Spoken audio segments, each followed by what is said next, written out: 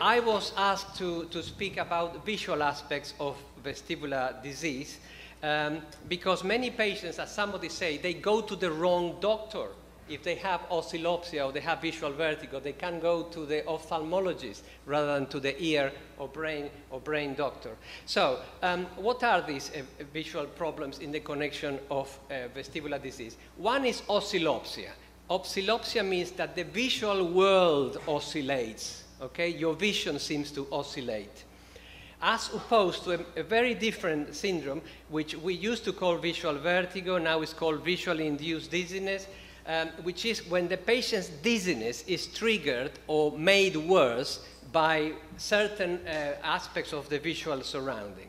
So in these cases, vision seems to go okay, and these patients don't go to the ophthalmologist, but these patients can go to the ophthalmologist because the vision seems to bounce up and down or sideways.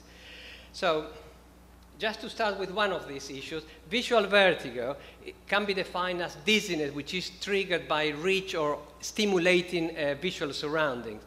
You will have heard many of your patients with vestibular disorder saying that the problems are worse than when they go into the supermarket because they have these flickering lights and there is too much optokinetic stimulation when they move and there are children moving around. All this visual stimulation is actually provoking of many of the symptoms. Or if they watch repetitive fences or movies, traffic, driving, moving things, that's what we call visual vertigo, and it develops in many patients with vestibular disorders. And I don't mean just peripheral vestibular disorders. I was delighted when Jeff Stab was in our group for 2 or 3 months because we saw many patients with downbeat nystagmus reporting visual vertigo and visually aggravation of the symptoms. So this can happen in patients with all sorts of, and of course, that's for another discussion. It can develop in normal people as well. So how can it develop something like visual motion sensitivity or visual induced dizziness in patients with peripheral vestibular symptoms? Let me just take you back through the history of what happens when you have, say, vestibular neuritis. You will have vertigo, vomiting, nausea for 2 or 3 days. You'll be really wrecked for 2 or 3 days. And then you may have dizziness, shall we say, for 2 or 3 months. And then you may be left with what people call motion intolerance. These patients don't like moving about because when they move about, they feel the dizziness is coming back. So they don't like head motion, but at the same time, many of these patients develop visual motion intolerance. Now, I put it to you, if you were a little central vestibular nucleus neuron standing there in the middle of the brainstem, and you have one input from the inner ear and one input from the visual cortex, that neuron knows very little about the difference between when you are moving or when the visual surround is moving. So, from the point of view of an isolated neuron in the brain, it's very difficult to know if you are moving or if the world is moving. So if you have a vestibular imbalance and you have a degree of motion intolerance, it's likely that you will have head motion intolerance and visual motion intolerance. That is the 10 minutes explanation for this. And when that becomes prominent, we call it visual vertigo or visually induced dizziness. This is not a disease. This is not a disease. This is some kind of syndrome that can develop in many situations. So many that over the years, this issue of dizziness worsened by visual motion, this is the oldest reference I have, but I'm sure Jeff's staff has found references in the Neanderthal people inhabiting the north of Europe describing visual vertigo. And now we call it visually induced dizziness, and we're probably talking about similar conditions. Now, where does it come from? Okay. There is an old concept by this American psychologist from the 40s and 50s, Witkin.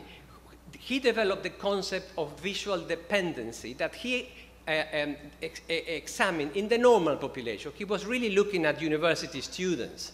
And he was doing Frankenstein type of experiments like this with normal subjects to try to see how people use gravity-inertial cues, vestibular information, proprioceptive information, tactile information, in contraposition to visual information to organize a spatial orientation. So when I'm tilted like this, do I know I'm tilted because of my vestibular system or more because of the visual system? That was the question that Witkin had when he was examining this. So what he had was a room that could be tilted like this, so the whole room could be tilted, and he had his subjects, normal subjects, seated on a chair that could be tilted.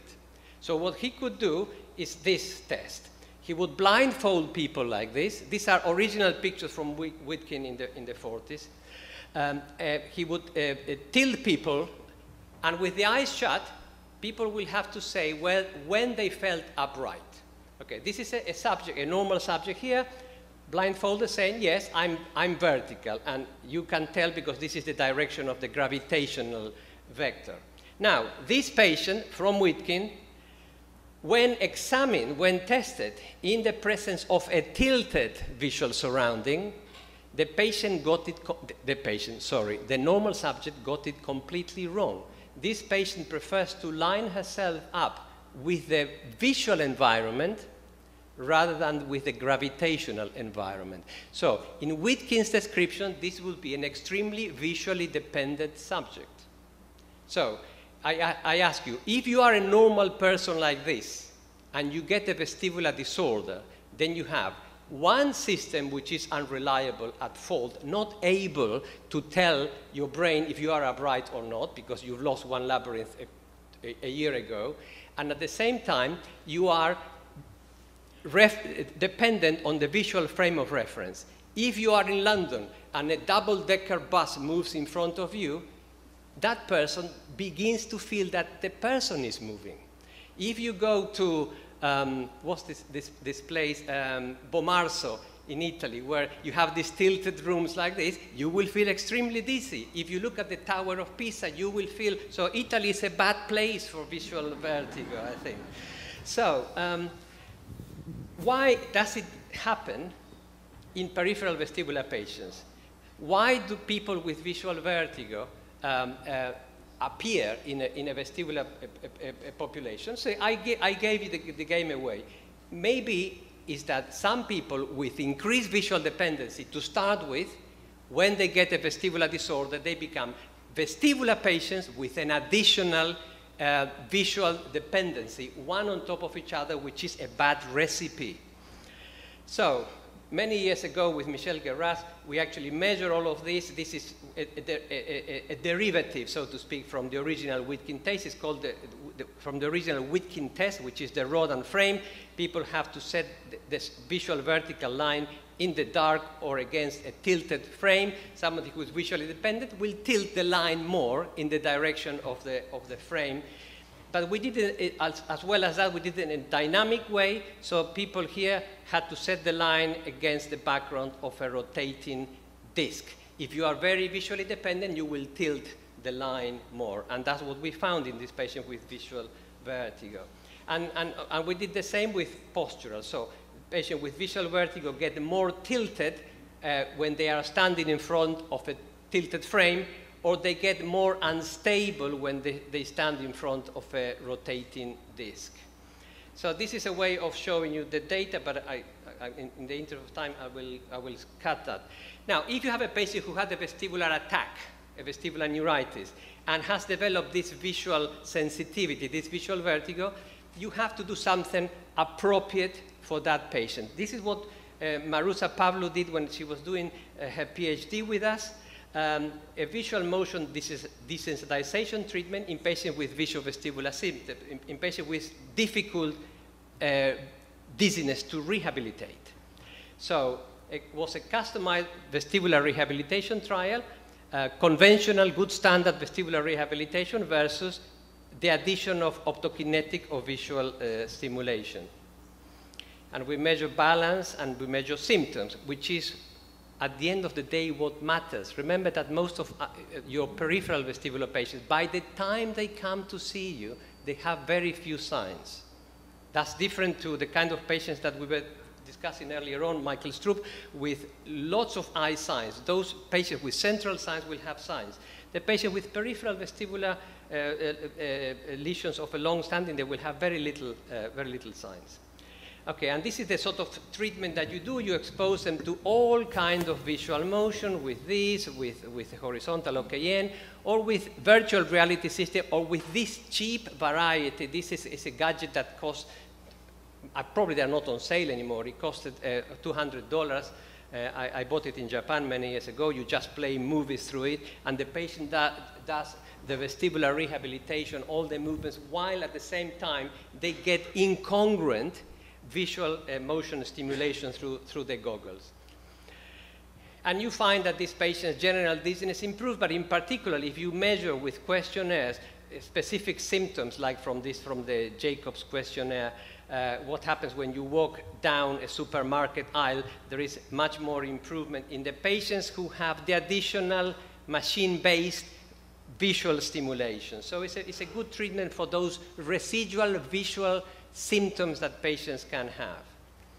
And the rewarding thing of this particular paper was that the psychological symptoms, the depression in these patients also improved much more when they were exposed to the visual motion therapy. So it's one thing that one can do for these patients. So the conclusions of the visual vertigo story is that increased visual dependency is a component of this visual vertigo syndrome. So this is an abnormal kind of visual-vestibular interaction, which makes this patient highly sensitive to visual motion stimuli. The treatment, therefore, should be aimed at promoting visual desensitization in these patients, and that you don't need complex machine to do this. We actually try to compare questionnaires and different techniques, experimental techniques, and with simple questions or questionnaires, you can diagnose this in your patients. What you can do is simply ask your patients who come to see you as a follow-up, what actually makes your dizziness worse? If the patient tells you, oh, it's when I lie down, I turn over, you think, oh, this patient may have some residual BPPV. But if the patient tells you, actually, when I go to the cinema and I'm sitting there with my husband, and then the movies, some of these car chasing San Francisco movies where you see lots of movement, I have to close my eyes. And I used to be able to see those movies perfectly well. That patient needs this visual motion desensitization therapy. There's no much more science than that. Now, and now to something completely different. I was going to talk to you about oscillopsia. I don't know how much more time you think I should have. 5 minutes? Something like that? Yeah. 10 minutes. Well, I'll make it 5. I'll go a good bargain so we can have some questions to all the speakers. So oscillopsia is a different syndrome. It's illusory movement of the visual environment. If I have to be really simple, I would say oscillopsia is a much more serious symptom than visual vertigo. Nobody dies from visual vertigo. But if you happen to have oscillopsia because you have an annual Chiari malformation and have downbeat nystagmus, well, you might break your neck during a football match, and that'd be the end of it. So oscillopsia is a worse symptom to have than visual vertigo, and the patients report movement of the visual surrounding. My algorithm to diagnose patients who come with a diagnosis of oscillopsia, and I tell this to ophthalmologists as well, is when the oscillopsia comes.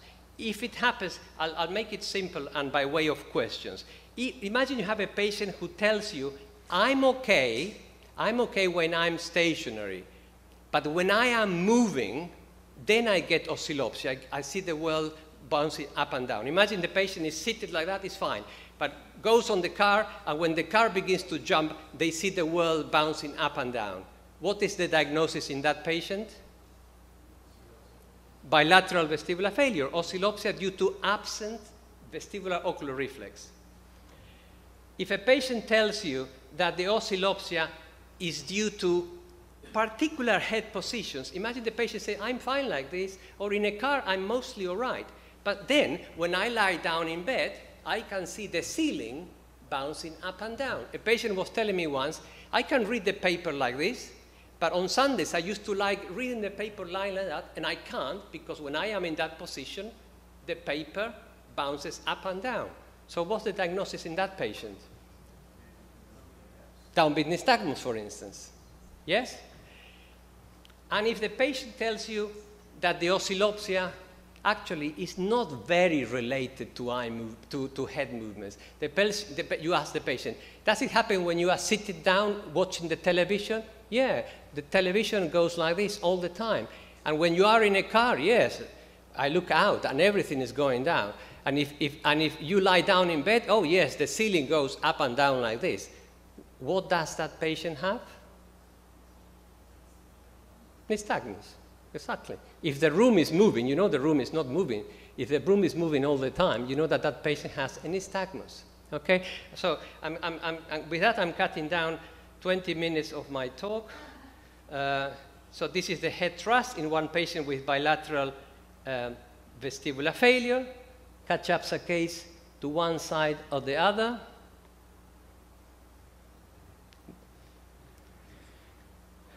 Causes of the VOR are many. A patient with positional downbeat nystagmus, you look, no nystagmus in the upright position when the patient's lying down. The patient cannot read the newspaper when he's lying down because it all bounces up and down. It can stop, like in this case, or it can continue, and in that case the visual problem is more permanent. Many cases of downbeat nystagmus. If the oscillopsia is not related to movement, it can be continuous or paroxysmal. If it is continuous, it's some kind of nystagmus, like the downbeat nystagmus that you've seen before. Remember that the downbeat nystagmus is more prominent in lateral gaze. Okay? The residents, the registrars always tell you, oh, come and see this patient with right-beating nystagmus, and you look, and actually it's downbeating nystagmus exacerbated by lateral gaze. Causes of downbeat nystagmus, always the same suspects. There you have an Arnold-Chiari malformation with cerebellar ectopia. Sometimes the nystagmus is very small. It can be torsional. Pendular nystagmus. This is the case I was telling you. If you actually ask a patient with a pendular nystagmus, they will tell you with one hand how they see the world, like this. And why do they see the world like this? Because the eyes are doing that.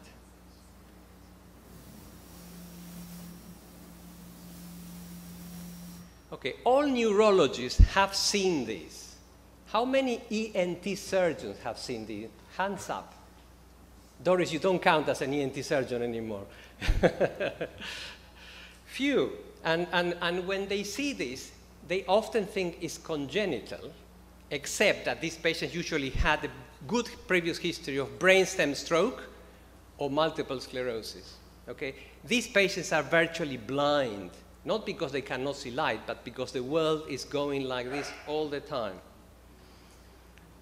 This is post-brainstem stroke, where you have. And as you know, these nystagmus come from interruption of the central tegmental tract.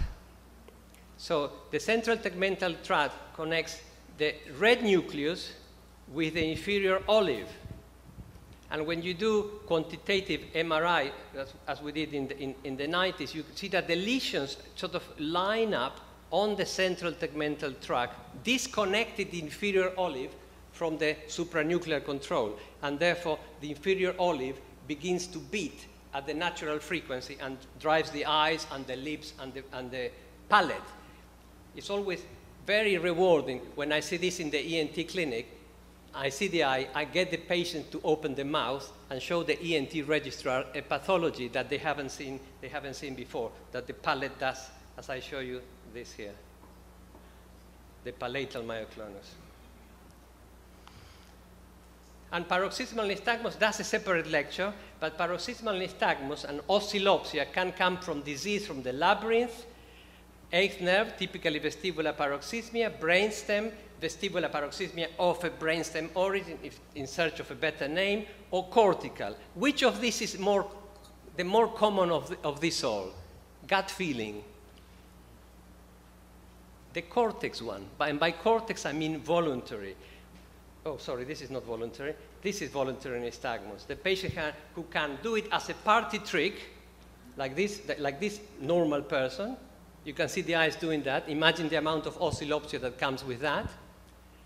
Or terrified teenagers discovering before their exams that when they try to look, the page of the book shakes like this.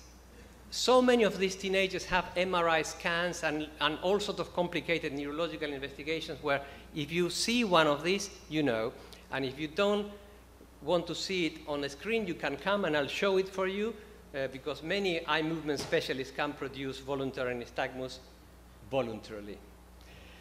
So we just published a review in the Lancet Neurology on cranial functional eye movement disorders with some of the videos if you want to read. So that's the summary of the oscillopsia type of the story. The treatment of oscillopsia is difficult. If it is peripheral vestibular, the patient with no VOR, that patient can only improve with rehabilitation. If the nystagmus is due to neurological central nervous system disease, all these various mechanisms have been tried for a successful treatment of nystagmus. None of this treatment is 100%, and I would say not even 50% proof. That's why there are so many treatments. For pneumonia, you only need penicillin. For nystagmus, you try one drug, doesn't work, you try another drug, and actually it often is very frustrating. The more frustrating of them all is pendular nystagmus. Pendular nystagmus is a nightmare for the patient. The one that is effective is for paroxysmal disorder of any time, be that vestibular paroxysmia of the vestibular nerve or central lesions. You can use carbamazepine. You do not use carbamazepine for voluntary nystagmus. Carbamazepine is a relatively toxic drug, and you have to use it when there is a specific indication. Paroxysms of vestibular nerve or of brainstem origin. Okay, thank you very much indeed.